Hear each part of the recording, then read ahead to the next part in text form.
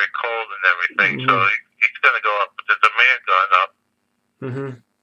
But so that's why it went up a little bit. Also the Keystone Pipeline. But overall, the futures market, you should start seeing the prices go down some more a little bit. We are the number one producing oil and natural gas in the world right now. Not because of Obama, because in the government lands or the public sector, there haven't been any drilling. In fact, there's been a 6% decrease in drilling.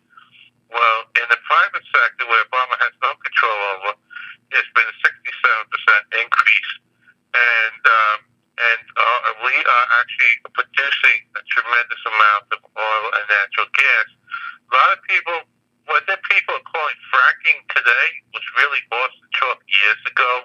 We drill down and then you go across the crevices to pick up the oil through the veins.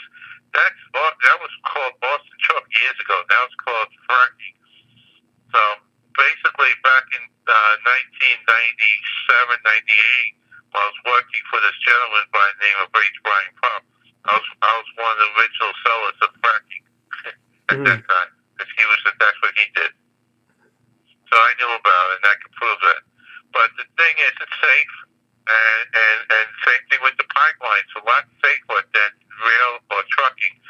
And it's better to have a coalition of Canada, U.S., and Mexico, and compete and working together as a coalition similar to OPEC.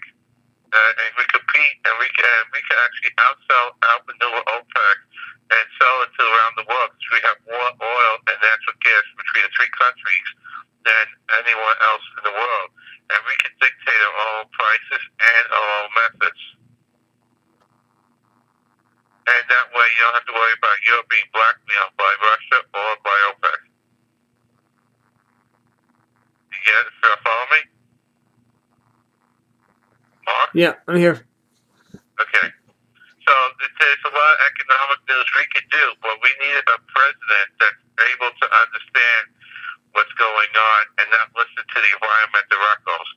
But the other thing that went on this week is net neutrality, which is very important to know. We lost a lot of freedom with that net neutrality. 325 pages that nobody saw that the FCC approved with regulations. And a former commissioner said this is a very dangerous situation.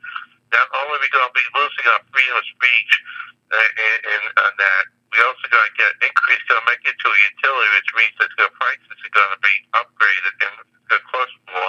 You're going to see taxes put on it, and it's going to go from there. Right. Okay. So I appreciate your time, Joe. I really do. Alright, so that's the story there. And by the way, Joe Kaufman is in CPAC going through all the radio and TV stations. If he decides to run, that's the way to go. All right, so Joe Kaufman is seriously. He's in CPAC going right now. I don't know if he's got his full mind on it, or he's just keeping up with his reputation. But it's a good way to get the name out if you get interviewed by every radio station and every TV station that there is in CPAC and meet all the people. But then again, you are catering to your base.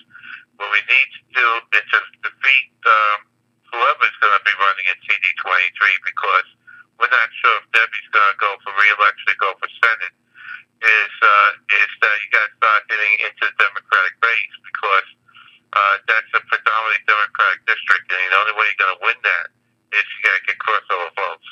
Right. So that's the story there. Yeah, I appreciate it. Thank you so much for your time, Joe Goldner. Okay, anytime, and hopefully everything turns out pretty good. Looks like the House stopped the Senate from caving in on the amnesty, and we'll see where it goes from there. Okay, we'll keep an eye on it next week. Thank you so much for your time, Joe Goldner. Not a problem. Have a great evening. You too. Bye-bye.